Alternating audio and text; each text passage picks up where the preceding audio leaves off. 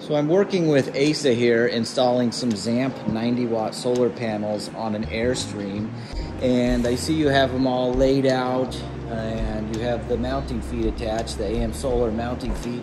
What's your methodology? What are you doing here? What are some pro tips for getting this all set up? I noticed that this is closer to one end than that is. What's going on here? Yeah, so you're going to notice that these are slightly offset. That's because I want to keep them away from the edge. We have a little. So the ones that are in a little bit more on the outer edge. On the outer edge, exactly. Because we have a little bit of a busy roof on this Airstream, what I want to do is keep it away from possible shading, like a vent or the air conditioner. So these are going to be brought out a little bit, bringing the whole panel closer to the outside. I wouldn't go a whole lot further than this, just because we do have awnings to think about as well. Something else you're going to see is the way I've labeled. If you have more than one panel and you plan on removing the panel to Dicor or Sikaflex the feet, depending on whatever roof you're going to do, I prefer to draw out the design of how the panels are going to lay, circle which one this is on each panel. So you'll notice it's different on each individual one. Got it. That way I can reference that later and the feet are going to match up exactly. So Asa, you're prepping the roof for the Zamp solar panels. Are we going to use the Zamp Combiner Box on this job? On this one specifically we are. So we're going to use these SA leads on here. So we're going to keep all the panels basically to the rear just because it's going to be the shortest run possible. You'll notice some roofs need a little bit more cleaning than others, like this one does. So I've already prepped the areas where I know the feet are going to go with a little bit of the isopropyl alcohol. I'm going to go over it one more time. Just giving a little dab there and very lightly with the scrub brush, getting rid of any surface residue. No pressure at all, then I'm going to wipe it away. And that's so our VHB tape mounts stick perfectly to the roof. They're not sticking to dust. Exactly. And you can safely drive down the road with panels just held by tape.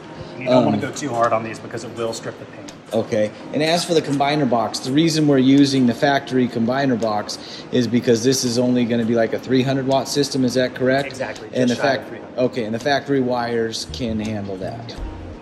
Yeah. Okay, so you have the panel on the roof. It's not stuck to the roof. Yep, the tabs are still on the back of the sticky feet there, so it can slide around freely. I guess you're trying to just make sure everything's straight. What are some pro tips for making sure you've got your panels lined up straight? So you're gonna notice it more if you have more than one panel on the side. So with one, you still want to make it as straight as possible, but you get a little bit more kind of leeway with that.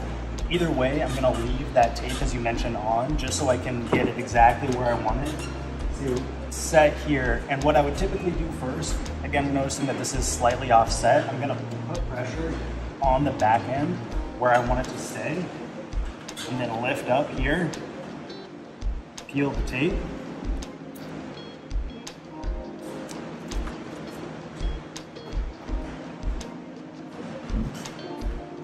The moment of truth.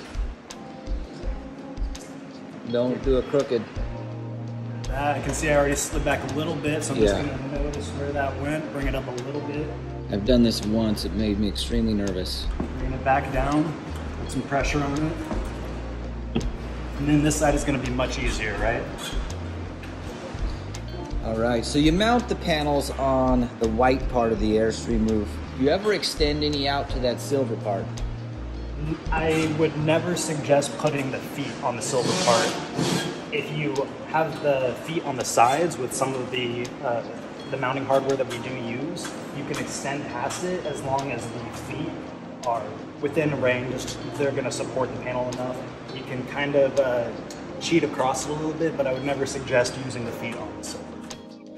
Okay, so now you have all 4 mount feet stuck to the roof, holding the panel to the roof, and you're using your wrench to take the panel off of the mount feet, and that will make it easier for you to apply the Sikaflex sealant around the bases of the mount feet. So any of the wiring going to the C-box, whether it's the Zamp one specifically, or if we're going to be using our proprietary AM Solar one, I would always prefer to do that routing from the panels themselves after I have taken the panel off and I've sealed the feet and they're dry. Trying to do that while you have Sikaflex that's wet, it's going to get messy. You're going to get some on your clothes. It's not going to be as fun of a time.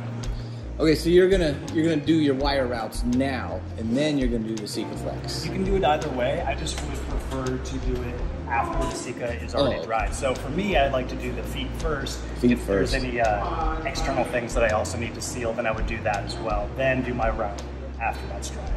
Got it. The mount feet are stuck to the roof with 3M VHB tape, and now Asa is going to seal them with Sikaflex. So Sikaflex is a sealant and an adhesive, and the whole purpose of this is to protect the VHB tape from the elements so that it can last for years and years. And last time I did Sikaflex, I got it all over my shoes, all over my clothes. I'm like, I should sit at a desk and not do this anymore, leave it to the pros. So Asa, what are your tips for doing this nicely? Create a nice bead around the outside. You can have a whole glove, or like I like to do, you can cut off a finger at a time. Customize your glove. That way you get a little more area out of it. Very nice. You really only need one finger at a time.